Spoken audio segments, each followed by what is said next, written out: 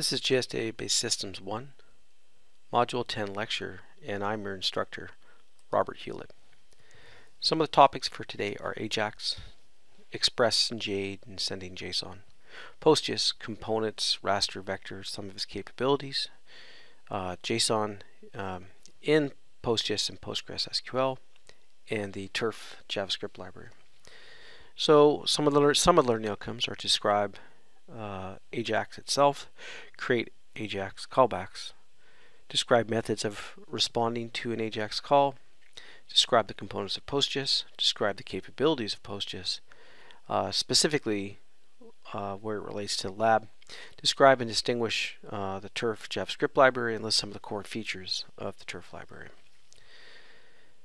We're also going to talk about how to spatially enable a database, a table, some of the key metadata views that are in PostGIS, compare and contrast different versions of PostGIS and where I believe you want to be, list and distinguish some of the key SRIDs that you can run into, especially when working with data in BC and Canada, and list and distinguish some of the key logical spatial data structures supported by PostGIS. Also list and distinguish some of the spatial data formats that you can get in and out of PostGIS, well-known text, GeoJSON, those types of things. Some of the key geometry types, also some of the key geometry functions, and the related spatial extensions. So there's much more to PostGIS that has a lot of friends actually in the database. These are some great resources. Definitely check out the Boundless Workshop on PostGIS intro and spatialreference.org or epsg.io for the SRIDs. All great sites. So we're going to talk about AJAX. What is AJAX? And what is AJAX all about? So AJAX is asynchronous JavaScript and XML, which is weird because we've been talking about JSON. However, there's not a lot of XML happening today. That might be a little bit of a white lie, but if we're talking modern day JS web services, then there's a lot more JSON and GeoJSON happening, or people desire that there be a lot more JSON and GeoJSON happening versus XML. Or you just send raw HTML to be swapped out in a div, right? So you could, your AJAX call could send back not XML but just HTML that needs to be swapped out. So that's what AJAX is, that ability to use JavaScript to get data. But what's that all about? And so really what it's about is about not refreshing your page, which may sound really weird, but breaking your page up into little pieces. And that's what I talked about in earlier lectures about the div allowing you to do that. And then only as certain parts of that page change, that they get updated, and that's done asynchronously, which means you don't have to do a full page refresh. A lot of the page stays the same and only certain parts update. You can be busy working in other areas of the page while another one's updating, and it doesn't affect you getting stuff done. And so there's a big thing about not reloading that whole page. And so there's probably two core components to doing AJAX type things. One is where you make an XML HTTP request, regardless of if that's actually going to bring back XML. That's just when they wrote it, that's what was happening at the time. We'll send GeoJSON, or actually JSON back via that request. And then a function that handles it. So one is the request that you send in, and then you also send in an unlit firecracker, a callback function, so that when they're done processing the result, they can send it back to you via this function. So this is just a little graphic stolen from W3 Schools, and it's all about, if we start up where the browser is, the browser creates this XML HTTP request object, and then eventually it sends it. Now sending it doesn't cause your page to change. That goes over to the internet, the server gets the request, and then it responds to it and sends data back. Now when they first originally wrote this, what was being sent back was XML, typically out of what we call SOAP XML web services. And this is where all the OGC web services sort of fit. All their web mapping services, web tile mapping services, web feature service transact, web coverage processing services, and that as well. And so, or they're just their geoprocessing services. So all of their services are spec'd out as SOAP XML. And so those services do send back XML, and in the JS world, GML would be the big thing coming back. But we can also send back JSON if we choose. And if we're doing JS stuff, we can send back GeoJSON. And so we get that request, and it might take us some time. And some time might be, milliseconds or a couple of seconds. But we don't tie the browser up. When we finally get it together, figure out what needs to be sent back, then we can send back all that data to the browser. And there's usually when we send it back, there's usually in this case a JavaScript function that will handle the data coming back and update part of the page, not the whole page.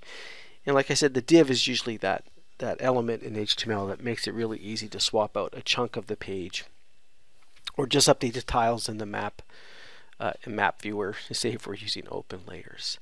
So the browser forms a request. It also has a function that'll handle the server calling back, that eventually gets shot across the internet to the server. The server does what it has to do, talks to a database, talks to a web service, gets the data together, sends the data back, and when the data gets sent back to the browser, the callback function is the one that handles the processing of that data within the browser, written in JavaScript, and typically updates a part, not the whole, a part of the page. So in here is a little code example of me making an XML request. So I go var, I give it a name, make a new request. I open the request, and then you see the word post there. So I'm sending a method, right? So we saw post, get, connect. We saw those that big list of methods in previous lectures.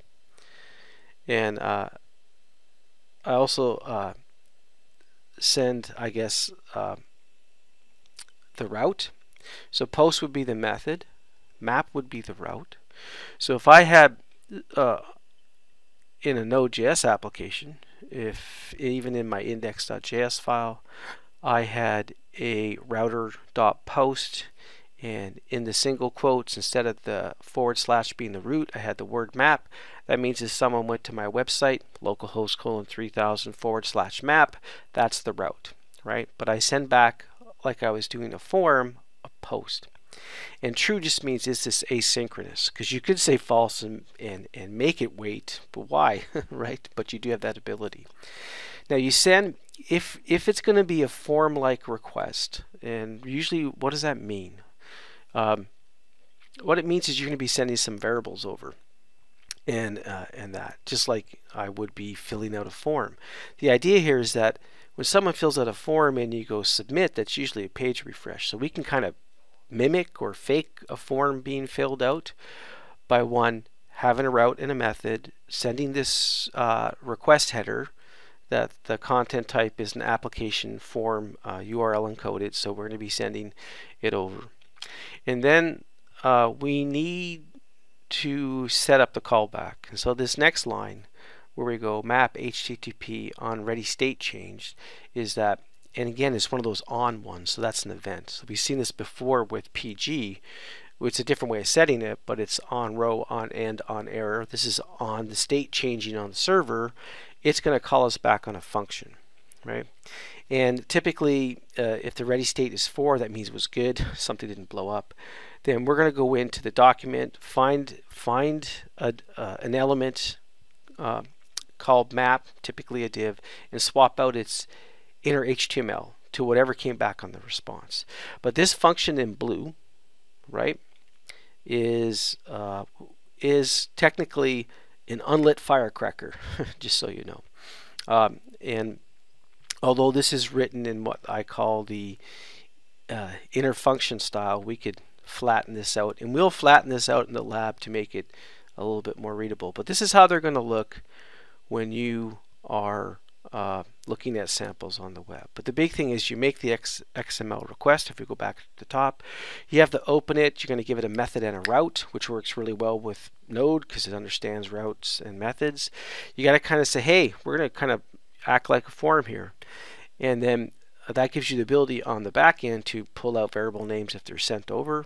And then we hook up the event. So on the event state changing process, basically your request came in and there's a response coming back, so the state's changed. 4 usually means it's a good thing, not an error, like a 404 or a 500 error.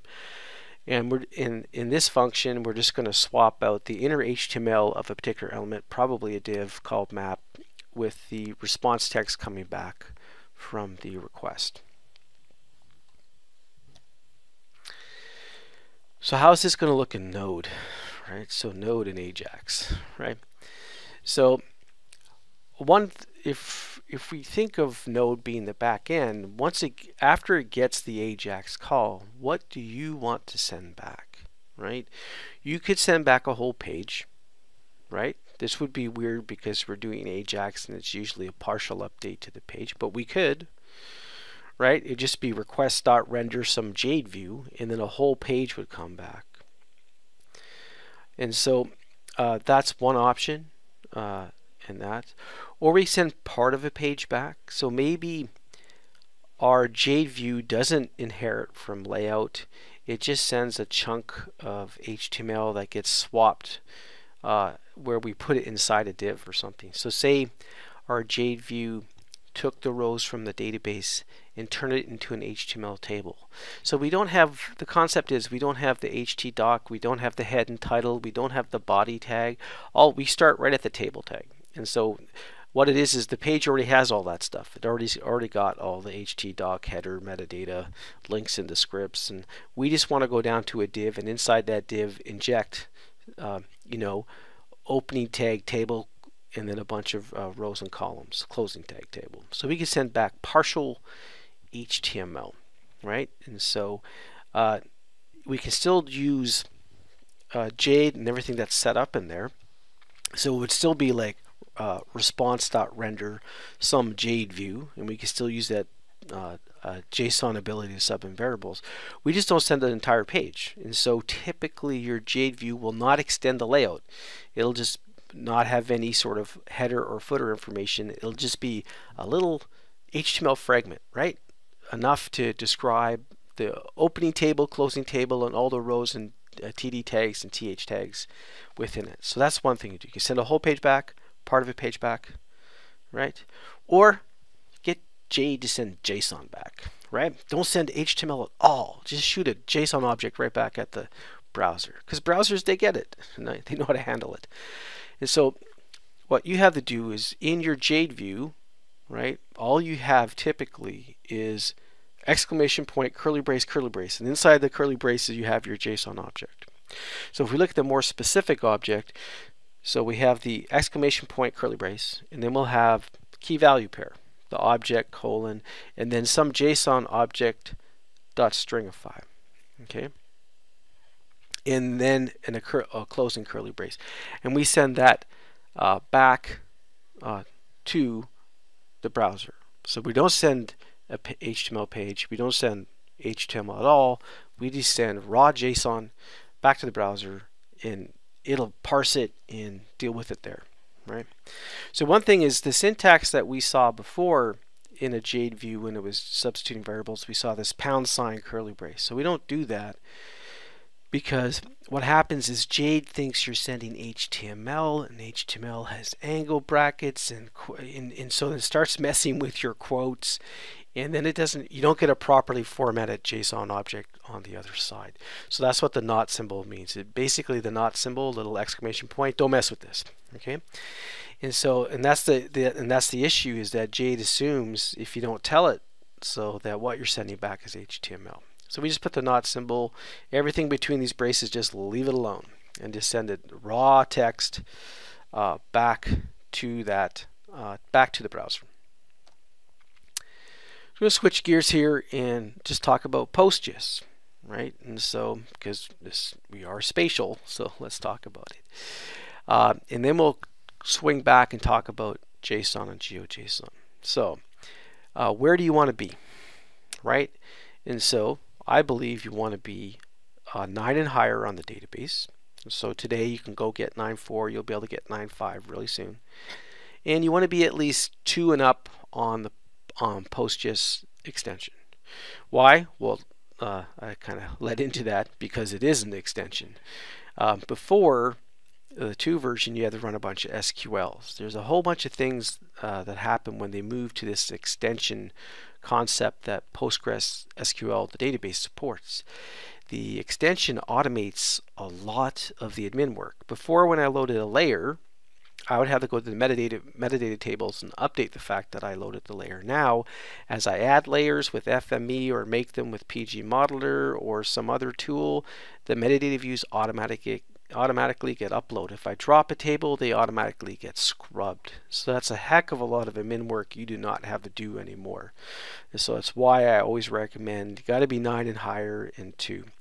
And there's a lot of new stuff, and so as soon as 9.5 drops, and they'll drop a new version of PostGIS 2 after that. I think they're on 2.2.1 now. That's when I'll be updating databases to do that, because there's a lot of new functionality that we want to explore. Now, if we go to PostGIS on Gamma, and you can type this query in, select PostGIS full version, and these numbers can change if we've ran an update recently. But basically, we're running 2.1.4 on PostGIS. But PostGIS just isn't one thing. PostGIS is the part that knows how to store spatial data and work with the PostgreSQL database. Geos is a library that is the C++ port of GeoTools, which was formerly called the Java Topology Suite. That is where PostGIS gets its ability to buffer spatial objects, to do intersects and unions and calculate the distance between objects. So that is a very well-known GeoTools, is a very well-known Java library that has already worked out all the algorithms and logic about that. And Geos is the C++ port of that. Now, so that's all about analysis, right? Typical classical GIS operations. Now, projections is handled by the Proj4 library, and we're using 4.8. Proj changes, the major change was around version 4 but that's all your SRIDs, and the ability to transform from one projection to the other, or the ability to work with geographic data in a proper circular arc, measuring distances on a spheroid or sphere type of scenario. And so again, PostGIS is just not one thing. It relies heavily on these other open source libraries to do a lot of the heavy lifting in terms of analysis and transformation. GDAL, very well known geographic data abstraction layer library, and it is very well known for raster. And the big thing is, how do you get a bunch of raster data inside Postgres quickly? Well, GDAL knows how to convert TIFF and JPEGs and Mr. SID and ER mapper format, and I think it's called ECW, and all these different raster formats it knows how to manipulate and turn into SQL scripts that you can load into PostGIS. It also has some pretty interesting raster analysis and query capabilities too. There's also something called OGR in GDAL that can help you read in ArcInfo coverages and MapInfo files, and I think a little bit of DGN and DXF. So it can also be used to convert some vector formats too. Now, to convert PostGIS geometry done by PostGIS into GML, SVG, KML, we use the libxml library. To turn it PostGIS geometry into GeoJSON, then we use the libjson library. And raster is an extension that got dropped into PostGIS because PostGIS was originally vector, so point lines and polygons. Also did topology as vectors, but the raster allows it to manipulate rasters, and they've done it in a way that when you call a PostGIS like SD function underscore buffer, it doesn't matter if the table is in geometry, geography, or raster. It'll just buffer it. And so they've done a lot of work to try to make that seamless. So whether your data is fundamentally stored as vectors or raster, you should be able to use all of the PostGIS functions against it. So those are just some of the components of PostGIS. It's just not one thing. Now, if you're using the extension version 2 and up, and we are on Gamma, then you get a table and a whole bunch of views. So one table you get in your public schema, and you can go look at it because all of your databases have been spatially enabled, is the Spatial Reference System table. And it's a table that holds all the SRIDs and the well-known text that describes that projection. And that's in the Spatial Ref Systems table, and it's a table. There are a bunch of views, so there's a view that tracks all of the tables across your database throughout all your schemas that have a geometry column. So as you add data and drop data, this view is updated. Now if you choose to use geography and do the great arc distance calculations or circular arc calculations, so distances on the spheroid between two lat longs, and you don't want to do it in planar, you actually want to know what that is, then any tables with columns defined as geography will show up in the geography columns view. If you choose to load rasters in using GDAL and get them into the database, then they'll be tracked in the raster columns table. If you build pyramids, reduced resolution rasters off of those original raster tables, so for quick zooming, zooming in and out, we can hit different pyramid levels, then those are kept. We keep track of those in the raster overviews view. And so in your public schema, if you expand that and go down beyond tables, you will see a little view part in the hierarchy. You'll probably see 4 or 5 views in there, and you can expand that and take a look at those as well. So because we use SRIDs a lot, when we're working today with OpenLayers and Leaflet and QGIS and even ArcGIS, a lot of times we don't type in Melbelbears, right?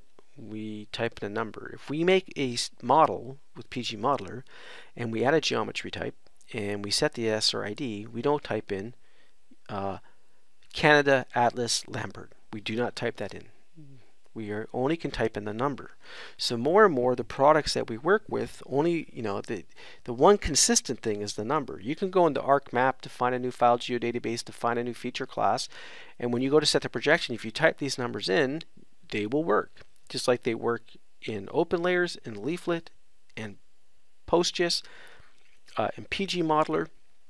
And so it's very important for GS people who are working around databases, and I think GS people in general, to understand what these SRIDs are. And if you're having an issue of not being able to zoom a map in OpenLayers, it's usually around that your layers are not in the SRID that you think that they are in.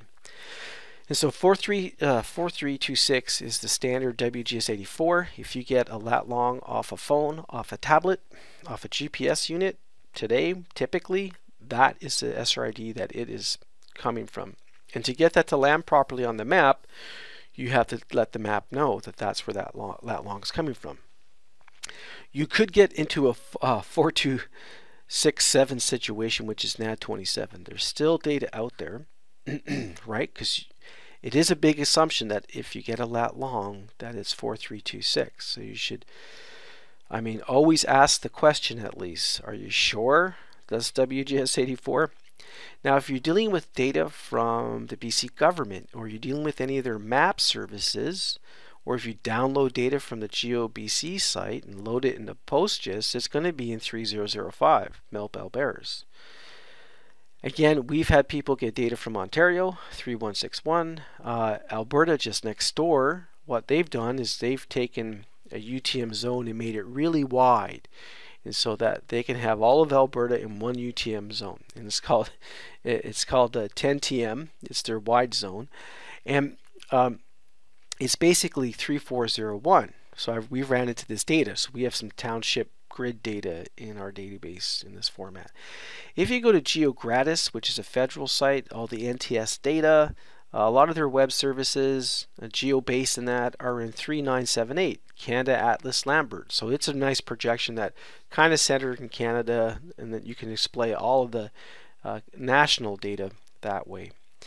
Now, if you're working with web services, Bing, Google, OpenStreetMap, and you're working with OpenLayers and Leaflet, their default go-to projection is 3857. There's a lot of stuff that goes on with that. It's spherical Mercator, what some people call Web Mercator.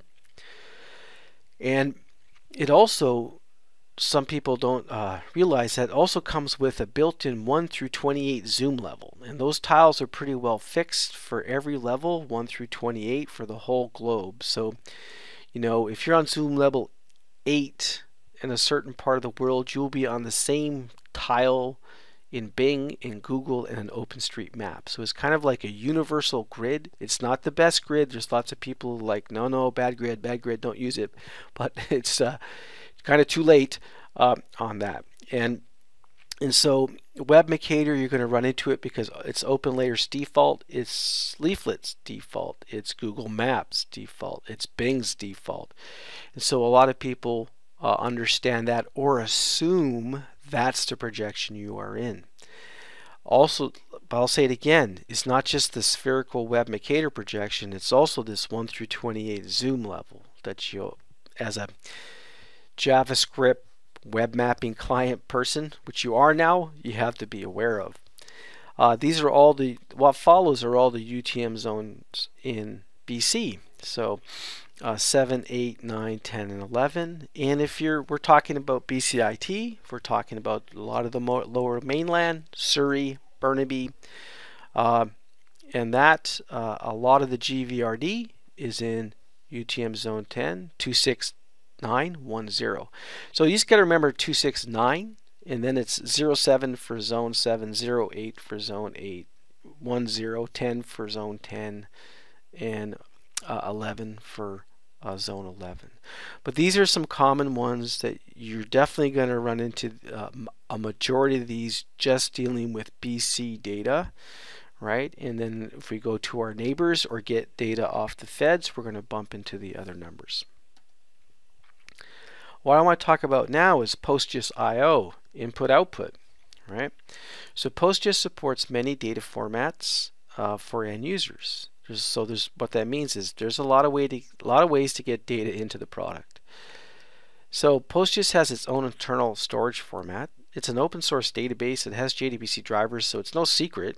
They're just use it. So if you're using Java and JDBC to connect to the database, and you go get object on the geometry column, then you're going to get a PostGIS native form object coming back. Now, and so that, it's documented. You can work with it. Other more international standard ways would be SQL M for multimedia. And so you can get it back as text, and under that you can get it back as well-known text, and that's been specified by the OGC. Well-known text extended because of all things, they actually didn't specify the system reference ID in the well-known text spec. They were too focused just on the geometry, trying to get people to agree that a point is real and how to describe a point, and a line is real, a line string actually, and a polygon, and polygons can have holes and those sorts of things. So that focus on just the geometry, they missed the system reference ID. So well-known text extended is something that PostGIS has done to allow for the important fact that the geometry is not enough. You need to know the system reference ID for that. Other text formats, GML from OGC Web Services, scalable vector graphics, and GeoJSON is text as well too. So we can deal with that in PostGIS. If you're dealing with binary data, they do have a utility for converting ESRI shapefiles into SQL files that you can then run to load data into database. Of course, we can deal with any format that FME can convert if you have that software from Safe Software. It's just another way to get binary data into the database. You can also deal with OGC well-known binary, so it's a binary specification for geometry, and it follows well-known text but just in binary format. And of course, PostGIS extended well-known binary to handle the SRID because it is also missing the system reference ID. Now, the OGC geometry that PostGIS supports is they support all those types, the concept of a point, line string, polygon, and those polygons can have holes, and then multi-versions of that, multi-point, multi-line string, multi-polygons, and that. Z versions of everything above, M versions of everything above, ZM versions of everything above. And we can have a geometry collection of which would be a mixed bag of any of those geometry types, and they have added SRID support on all of those. And we've seen even in PG Modeler the geometry constructor where we have what type geometry type do you want, point, multi-point, and then an SRID 3005 or something like that. So how do you spatially enable a database? First, you have to make sure that PostGIS itself is installed. So if you're on a Red Hat box, we're talking make sure you yum in that package. Or if you're on Debian or Ubuntu, make sure you use apt-get to get it in. If you're on a Windows machine, you'll probably be using Stack Builder from Enterprise DB. So make sure the software is installed first. And then you use a tool like pgmin3 typically, or you can do it with SQL. You get in there, expand the database cluster, get to your database, right click on the extensions branch of the database and go new extension, and then usually in the drop down list you select PostGIS and you go OK, and you're spatially enabled. And there's a lot more extensions in there like for geocoding and routing as well. And so we'll talk about that. What if you want to do old school sort of ArcNode topology? Well, they have a topology type as well. There's also a topo JSON out there, just so you know. Tiger for geocoding, point cloud for LiDAR and last data. They also have a point cloud to PostGIS go between, so how you can quickly turn some LiDAR points into PostGIS points and expose it to all the rich functionality of buffering and that sort of thing. And of course there's PG routing. It's another extension, so if you need to do network allocation location, then PG routing can help you do that. But these are extra spatial extensions that you can add. So to spatially enable a table, we can just go create table. Here I can go modtem.demo shape geometry, but that would create generic geometry. And I've done FME videos where I say uncheck that box because this causes problems. So the second sample is always a little bit better, where you go create table, some schema, some name, a column called shape of type geometry, but you say what the geometry type is: point, line string, polygon, multi-point, that sort of thing, and an SRID 3005. If you do it that way, I mean, you can be heads up digitizing in no time and collecting data into the database. What if your table already exists? Well, you can just alter the table and add a column on. Again, you can go generic geometry, which I don't advise, and alter table, add shape geometry point 3005. So I do recommend specifying the geometry type and the SRID. A lot less headaches later. Now there's not a nice way, I don't think pgmin3 that they've updated. They give you the ability to set the geometry type, so you have to do it through SQL or use PG Modeler. So we're talking about putting and fetching. So how do you put data into the database? Well, lots of ways. Right, so we can go geom from text. That text would either be well-known text. We can do extended well-known text. We can go well-known binary, extended well-known binary, GML, GeoJSON, KML. So that's all putting in. We can get it all back.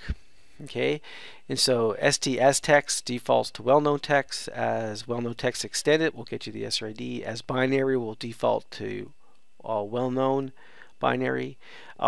And well-known binary extended. Now, why do they have these names? That's because the standard put out by TC211 and OGC said the functions have to be this name. So it's not that PostGIS wants them to be these names, because you see the ones above are very descriptive, and these other ones are like legacy ones. But once they're in the spec, they're in the spec. They're hard to get out. We can also get it as GML. So it'll convert the PostGIS geometry to a GML version, a GeoJSON version, a KML version, a scalable vector graphics version. So there's a lot of tiny parts of what people might think only exist in FME actually are built right into the database for flipping these formats, because end users wanted them, so they coded them, and I got to add it to the extension. So we do have specific geometry functions. So if you don't want to go geometry, you want to make sure that it's point. What this really helps with data entry and throwing errors. If you only want points and someone sends you a polygon, it'll throw. Even if we throw an error, because if we use generic geometry, we can get ourselves in trouble. So these are all here if you need to convert a specific type of geometry in that, and they all can take an SRID. Thank goodness. So once you get geometry in the database, what can you do with it? Well, we can inspect it, and so I can go to a point and say, hey, give me your X, give me your Y. I can go to a line string and say, how long are you? And that'll be based in the SRID coordinate system. I can get the to and from nodes, the endpoints, the start points. I can say, hey, I need the 8th vertice in the line string. I can do that. I can ask, how many vertices do you have? For polygons, I can get the area, I can get interior and exterior rings, I can ask what are the total number of rings. For geometry collection, I can say how many geometries are in there. And I can say, can you go get me the 5th geometry in the list? Things like that.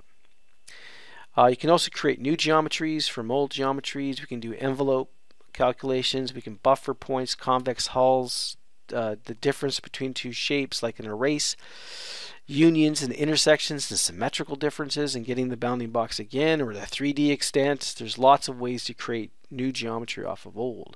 We can test for predicates. Are these shapes far apart, disjoint? Are they exactly the same shape?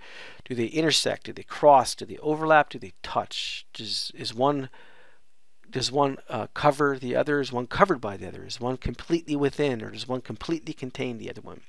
Are they within a distance? Right now, actually, st distance will tell you what the distance is. st underscore d within will just return true or false about are they within 300 meters of each other, yes or no.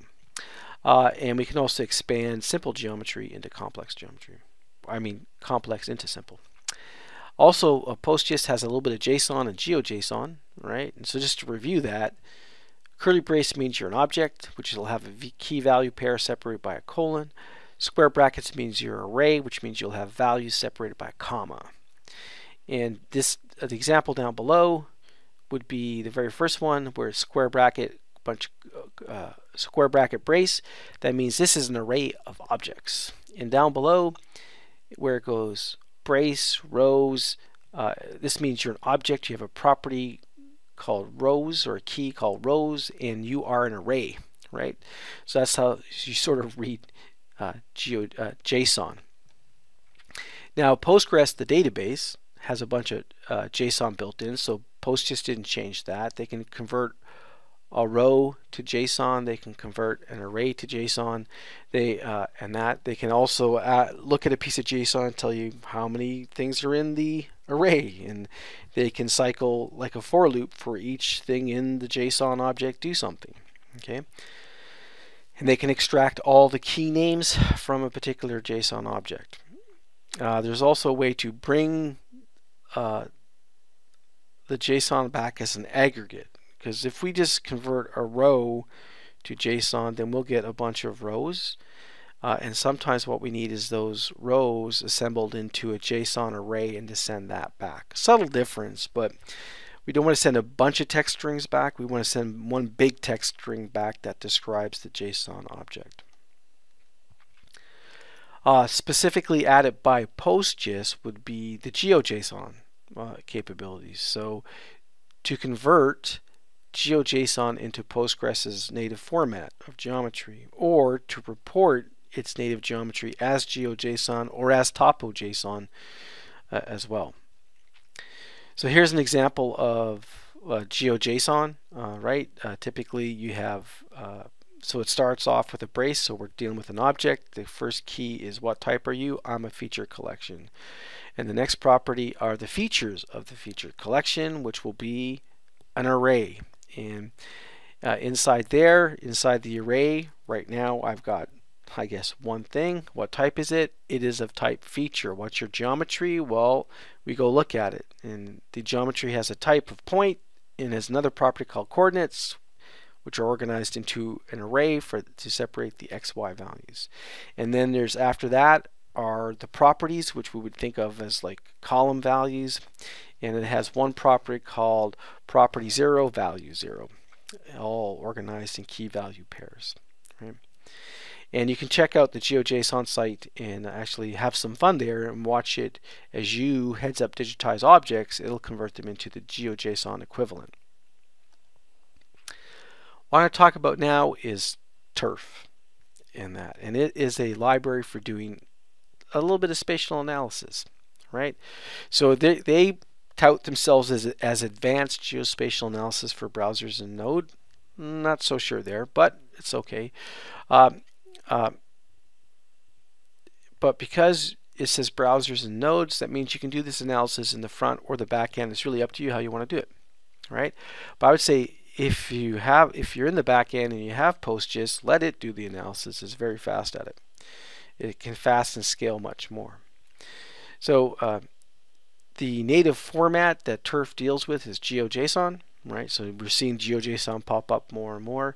They have over 51 modules that deal with geometry and spatial joins and measurements and transformation. But just and their transformation isn't projection; it's buffering and union and intersect. Again, if you need to do this up in the browser, well, then this would be a great choice.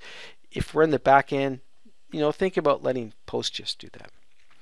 You can also interpolate via TINs and ISO lines as well, and there's more capabilities.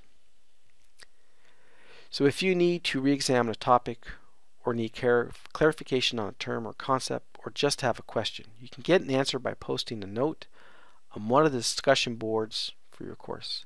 This concludes this lecture.